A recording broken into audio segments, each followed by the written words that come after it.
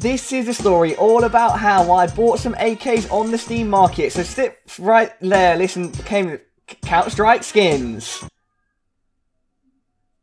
Today, we have some awesome stuff to look at, everybody. I went on a bit of a compulsive buying spree earlier today, and I am essentially going to show you the spoils of war. I had this feeling deep down inside that I wanted to get an AK collection in CSGO. You might have seen my inventory showcases before. If you would like to see another full one, another full inventory showcase, please do let me know in the comment section, and also drop a like on the video. It helps a lot. And so if you have seen my inventory showcases before, you might have a bit of an idea of what my inventory is like. It's based on the color red. Up until recently, I only owned one AK, and then today I was like, I'm gonna get a bunch of AKs. I want to have some awesome AK-47s, and so that is what I have done, and I'm going to show you now my AK collection. Starting off with entry number 1, we have a classic skin in the CSGO inventory meta. Does that make sense? Whatever, even if it doesn't make sense, it is the AK-47 red line. It's minimal wear, and it's got a cheeky LGB sticker on it, which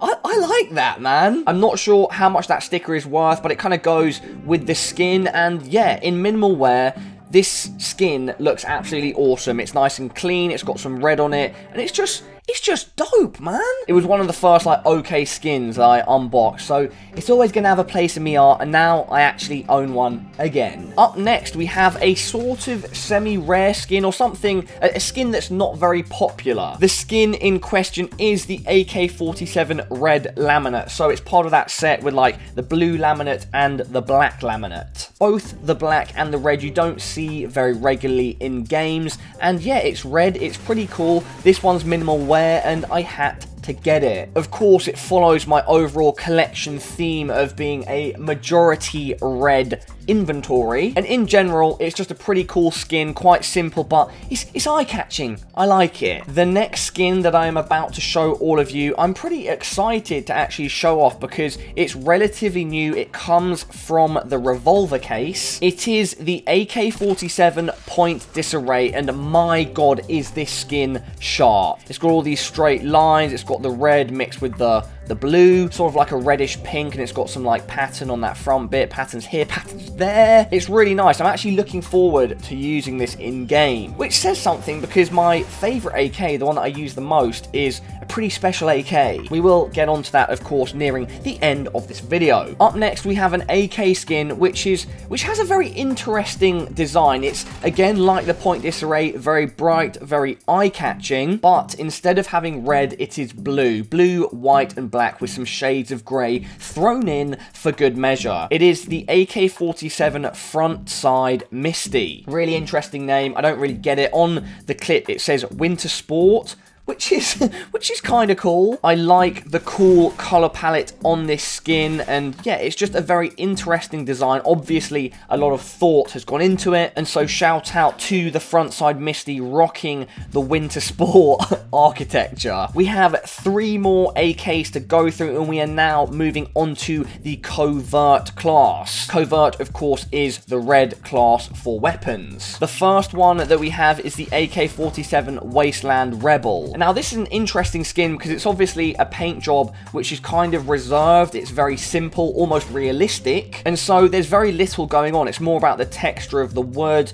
the small details on like the body of the gun. Pretty nice. Look at that. Is that like a skull and crossbones? Not really sure, but it definitely adds to the personality of the skin. I've just realized as well, it actually has blood on this bit at the back, the handle at the back. That is, of course, slightly morbid, but once again shows that the detailing on this skin is what makes it special. The penultimate skin is a skin that I used to own and actually use as my primary AK skin. It is the AK-47 Jaguar with a cheeky drug war veteran sticker on the front. I like this skin because it's kind of different. It's basically a print of a Jaguar with like a red eye and a bullseye, like a whatever, aiming down the scope thingy, crosshair. And then of course it has the green and brown camo. It's kind of like jungle themed. Like I said, I used to use this as my primary AK skin, but then yeah, it changed over time, but now I own one again. And now moving on to my final AK skin. If you have watched any of my CSGO inventory showcases before or gameplays, you will probably have noticed I own a field-tested AK Fire Serpent that goes by the name of Dougal B. Oatman.